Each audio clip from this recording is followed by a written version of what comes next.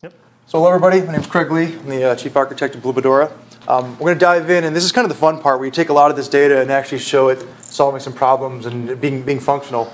So what we're looking at here is the left-hand side, you see what you really get out of the box with vRealize operations, right? You see the host system. As you click through, you see the relationships change, these virtual machines running on that host, and then ultimately down to the data store.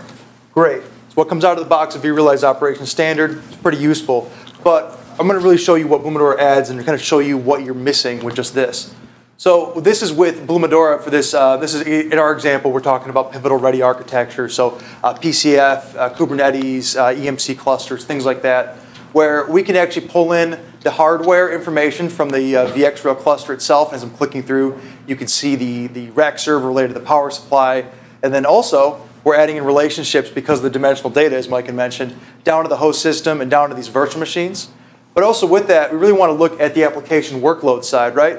So I can see as I'm clicking through here, there's a Diego cell in PCF, and ignore the fact that it says Diego cell. This could be your SQL Server, or HANA, or anything else we're monitoring.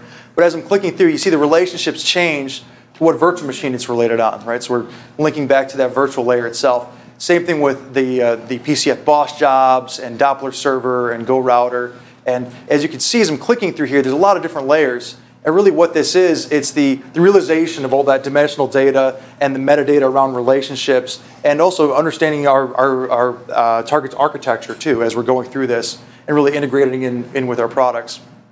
We also have Kubernetes here. As you saw a lot of announcements at VMworld around PKS, and we want to definitely address that. So we have Kubernetes that makes relationships through and vSAN and all the way down. So this is what you get on the right-hand side with just a few of our offerings in a select stack. And on the left side is really kind of what you get out of the box.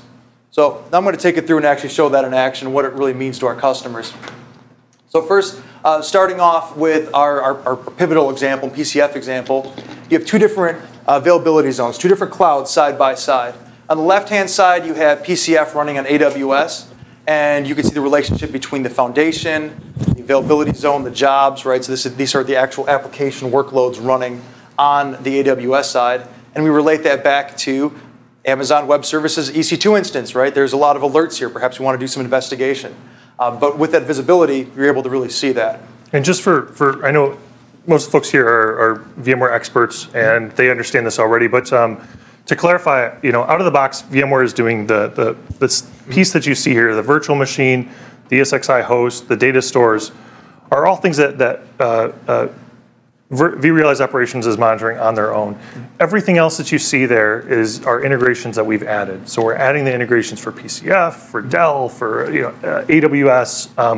All of those have been added in, and they look native, right? We're using their APIs, to keep a really consistent look and feel throughout the product. But those have all been added by Blue Medora.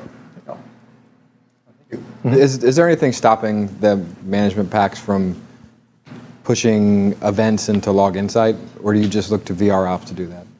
At least with the management pack structure today within the vROps platform, it's almost going the other way where VMware's designed it so that the Log Insight events come into the objects, into vRealize Operations, and this is the central aggregation point. But that's an excellent segue into what I'm going to show around alerting, which is actually this next piece here. So we're looking at the vROps cluster itself, and we can look at the health of all the different aspects of it, cooling units, power supplies, things like that. And you guys saw the relationships earlier, so I won't really dive in too much in depth, but you can see the blade servers we're monitoring and the relate to the VMware host systems and so on. But where this gets really interesting is because we have the relationships and also talking about your topic around alerts, is now we have alerts that we're also pulling, not just metrics, but also relationships and the alerts themselves.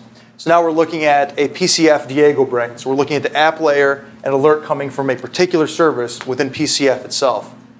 Because of the relationships, we can see what the real impact is, where the real issues are. That's the ultimate understanding we're trying to go with here. So this is an alert that is coming out of PCF, and we can see that the Diego brain, which is a service, has a critical failure.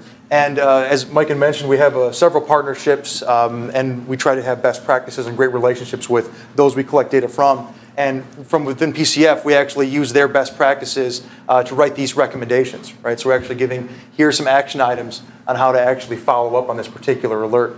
But I was able to trace this through from the vExtra on the hardware layer because the relationships down to the app side, down to this particular alert. Cool. Hopefully that gives you a bit of context on the log insight side. It does, yeah. Good, thank you. That means we don't always blame the network.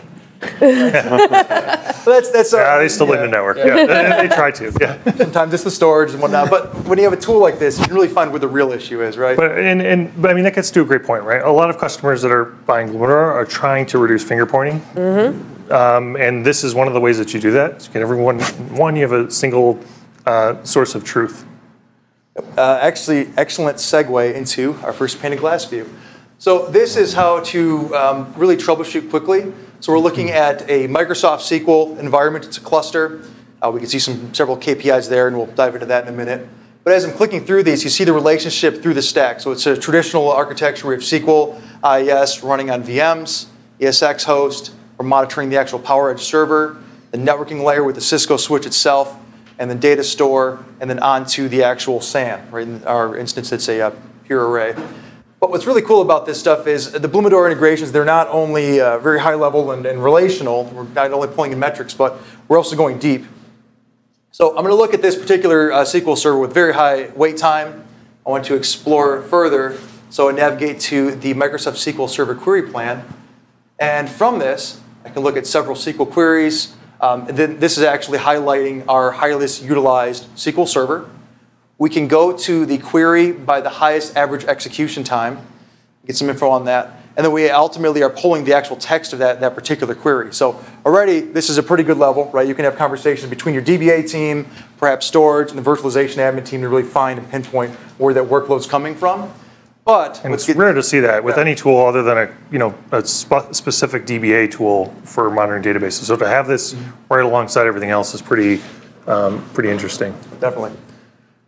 But what we do is we go even further, and as Mike had mentioned about doing off particular jobs for getting even further level of data and further level analysis, we have our SQL query plan. So now we're looking at the individual functions within that query, and it's a bit hard to read, but this hash match is taking up 62% of the operator cost. So this particular function within the query is putting the load all the way through the virtualization environment. Right? We're able to trace it down to that level. So this is starting to look like actual application tracing. Can you maybe explain the difference between actual tracing and what you do here? Right. Well, if you say tracing, you mean by transaction tracking. Yeah. That's not really what we're doing here. From usually transaction tracking has artificial instrumentation, things along that side. What we're doing is we're gathering a wide variety of metrics, getting all the relational information, making those relationships with metadata, and just pulling it together. What I think of sometimes the way I've described it is we start where application tracing ends. So in the application trace, you're instrumenting your app. You can see usually where it hits the database, but then that's it. So we pick up and you see, all right, here's where you hit the database, and now let's look at everything else inside of your environment. Yep. Sounds good. So I know time's running real short. I have one last thing to show you guys. As I'm tracing this through, the other piece is now we went deep on the application side and went into the query. Let's look at the impact on the infrastructure. Perhaps that's what's causing it, or that's a cascading effect. So as I go through here, you can see there's a high average wait time on the VM, very high latency on the host because we're making that relationship. The hardware itself looks fine, and the network area looks okay. There's no KPI alerts there. But from the data store side, right, we have high total latency as we're going through. But then, because we're taking out of what's in vROps itself and making relationships, we're looking at the underlying SAN volume itself, and there's a lot going on here, a lot of alerts around I/O and latency. And using that same methodology of linking the dashboards and objects within vROps, we can go to our dashboard called Troubleshoot a Pure Array. And again, this happens to be pure within this environment, but it may be NetApp, EMC, or any tens of other targets, especially around storage, where we can go step by step and really looking at this particular array, looking at if the latency is high. We offer recommendations kind of on what to do there. We're looking at the latency overall. And this is an example of what Mike had mentioned. We're really trying to supercharge all the different monitoring platforms that we hook up to. We're actually powering the analytics engine to do forecasting and analysis on the numbers that we're bringing in. Following this through, we also see the distribution of latency, so the amount of time it's spent with the latency itself. We'll look at is the current I/O high, and then ultimately down to the actual queue depth, where these are basically jobs that are not being serviced by the storage array itself.